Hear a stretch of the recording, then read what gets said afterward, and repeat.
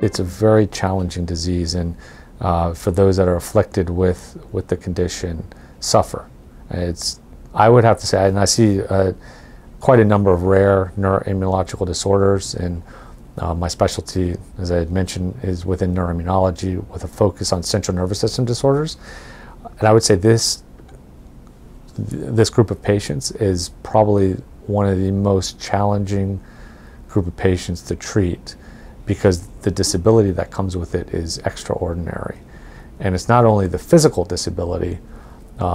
Many patients, if not all, have a lot of anxiety that is intrinsic to the disease. And that anxiety actually feeds on the physical ailments that people can have. And so, the common stressor that you or I may have that we cope with and we deal with could send someone into a crisis or an exacerbation with their stiff person syndrome.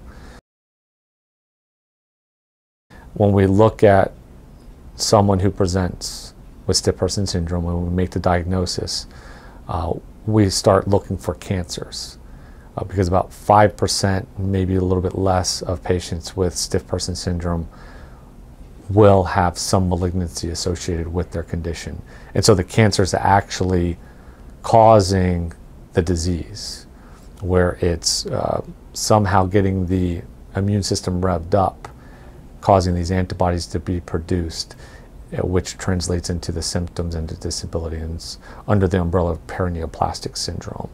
There's a variety of perineoplastic syndromes out there that are more common than stiff person syndrome, but nonetheless it's something to be aware of, because when I see someone with stiff person syndrome, I'm looking for a cancer, breast cancer, ovarian cancer. We've rarely seen lymphoma associated with it as well.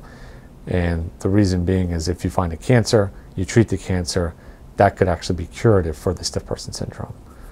And I saw someone today, in fact, in clinic, new to me, was sent for a question of stiff person syndrome.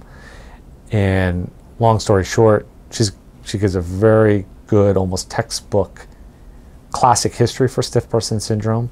She's got some of the clinical hallmarks that we see. She's got myelopathy, she's got spasticity, she has hyperlordosis, she's got unsteady gait, she's very rigid in the torso. She's on both symptomatic and immunosuppressant or immunomodulating therapy and doing okay. She's never had a full malignancy workup.